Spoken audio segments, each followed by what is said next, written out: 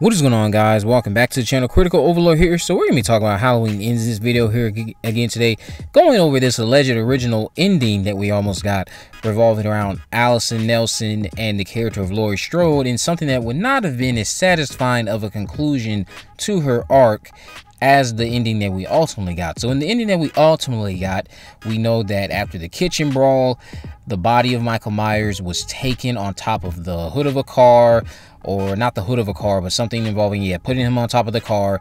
They strapped him down on top of the car, and the whole town of Haddonfield came together in this procession, took him to the junkyard where Corey Cunningham's character worked at, threw him in the wood chipper, and the body was just destroyed. Now, Michael, of course, had already died prior to this in the kitchen, I believe after Laurie had slit his throat, but that is how the movie ended its story of Michael and Laurie. Laurie got the last word. She had finished out the movie with a scene, I think, of us seeing Michael's mask on her desk, and then I don't think that was the last frame, but the very last thing we saw of Michael in some capacity was a frame of her office.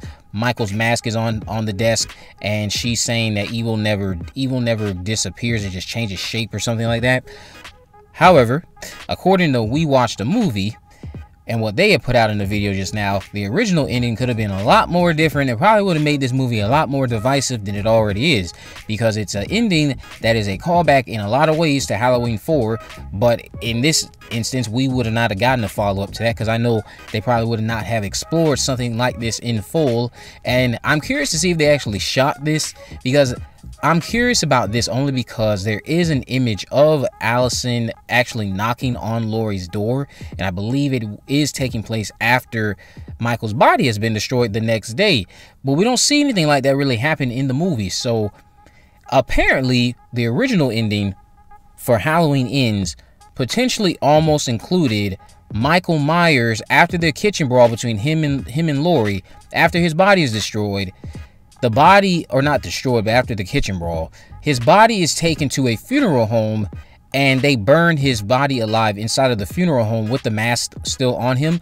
And I guess during this exchange, Laurie would have kept looking at the shape, and while looking at the shape, that essence of evil that has been hyped up throughout the last two movies, and most specifically, I would say, and that talk of evil passing on, the evil within Michael Myers would have just passed on to the character of Laurie Strode. So then the next day after that funeral home instance where they destroyed Michael's body and burned him down to the ground, the next day Allison would have came over. She would have came to visit Laurie, knocked on the door. Allison, or Laurie, answers the door. Allison comes inside, and in a shocking turn of events, she would try to strangle Allison.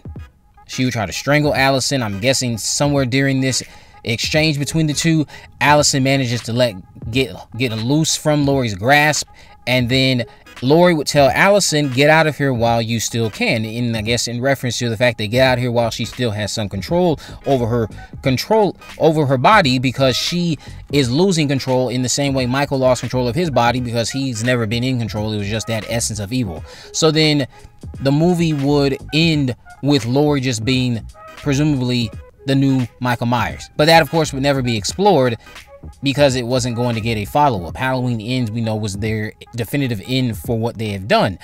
The reason why I am glad this did not happen, if true, is because, again, you already had a lot of people going into this movie looking for that satisfying conclusion to Laurie Strode's arc. These are people who, like me, grew up for the longest period of time with the last thought of Laurie Strode being her dying in one of the original timelines at the opening of Halloween Resurrection. She didn't really get that happy ending that a lot of people think the character deserved and had earned over the time and course of this franchise.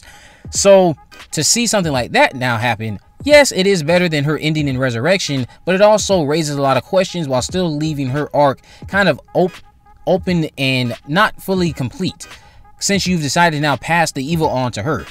I don't think that would have gone over well, and I'm glad they did not go with that. I am still curious to know if true, if they shot this ending.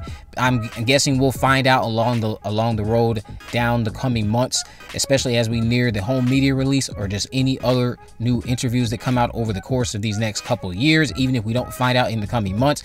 But that allegedly is what the original opening was, or not opening, but ending. Laurie Strode would have basically inherited Michael's evil, which again is like a big nod to the ending of Halloween 4 with Jamie Lloyd, which I think a lot of people who are big Jamie Lloyd fans would find a problem with that ending, because then that would give them an argument of, well, why didn't you just bring back the Thorn timeline? Why didn't you just bring back Danielle Harris? Why are you passing that concept on to Laurie? And then not only that, you're passing it on to Laurie in the final installment of a trilogy you don't even plan to revisit. So I'm glad they didn't do it. If you guys think that this would have gone over well on screen, you can let me know down in the comment section below.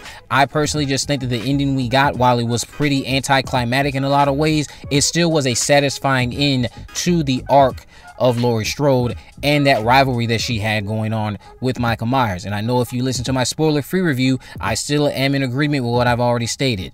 While it was satisfying, that whole thing still had a lot of issues in terms of the fact Michael and Laurie still had no real conflict. They again are fighting off a pure coincidence, convenience, and because there again was a bridge between the two that ultimately brought them together one final time, and like, oh, okay, I guess it's time to end the movie, so let's give them what we had kept marketing, which was a final battle. A final battle which in and of itself is not rooted in anything. It's like how, for those WWE fans out there who know I'm a fan of WWE, it's like how Vince McMahon would probably book this.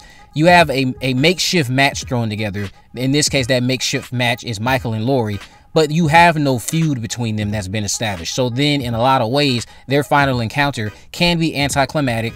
Also, a lot of people are not in favor of how Michael is so easily defeated in the kitchen. I'm not in favor of just how we had already seen him in so many vulnerable positions prior to this. The vulnerable positions in the kitchen are justified in the case of the fact that he was going to die. Everything prior to that, though, we had already seen, so it made the vulnerable positions in the kitchen a lot more impactful to me. But Halloween Ends was still a very serviceable, solid entry in this franchise. Anyone going out of the way also to just say that this movie is worse than Jeepers Creepers Reborn, you need to go rewatch that movie, and probably just also rewatch a few other movies. There's nothing about this movie that is worse than what we got in Jeepers Creepers Reborn. We need to stop exaggerating there. I am aware of everybody's entitled to their opinion. My opinion on that opinion is that you are ridiculous. But let me know again what you guys thought about this original ending that they almost went with down in the comment section below. If you haven't already, of course, make sure you go ahead and subscribe. Turn on post notifications so that you never miss a video. In the description, I will have links to all my social media accounts. I am on Facebook, Twitter, and Instagram. You can message me there, of course, to let me know if there are any movies, news, or reviews you would like me to cover in the future. And with all that in mind, guys, I will see you in the next video.